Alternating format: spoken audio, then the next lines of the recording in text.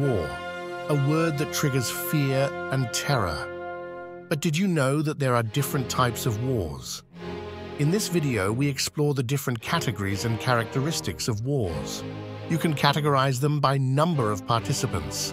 There are interstate wars in which two or more sovereign states face each other. For example, the Second World War. And civil wars, a war within a state between different groups or factions. For example, the Syrian War. You can also categorize them by objective. There are wars of aggression, a war waged with the aim of conquering or weakening another state.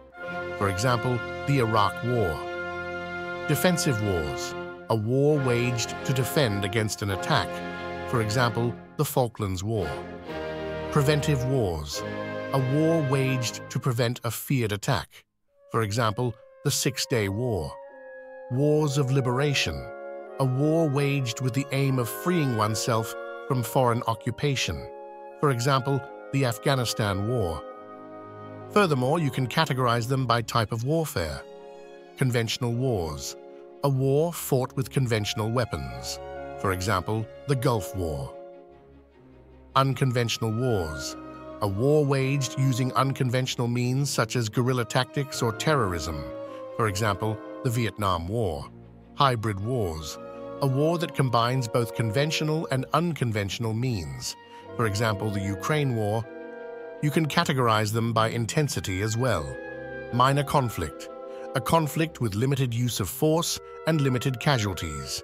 For example, a border war. Medium intensity war, a conflict with significant violence and casualties. For example, the Korean War. Total war, a war waged using all available means and requiring the complete mobilization of society. For example, the First World War. There are also some more categories. Colonial wars, a war waged to conquer or control a colonial territory. For example, the Algerian War. Religious wars, a war waged for religious reasons. For example, the Crusades. Ideological wars, a war waged for ideological reasons. For example, the Cold War. These categories are not always clearly demarcated from one another. In practice, categories can often overlap. For example, a war can be both interstate and civil war, or be waged both conventionally and unconventionally.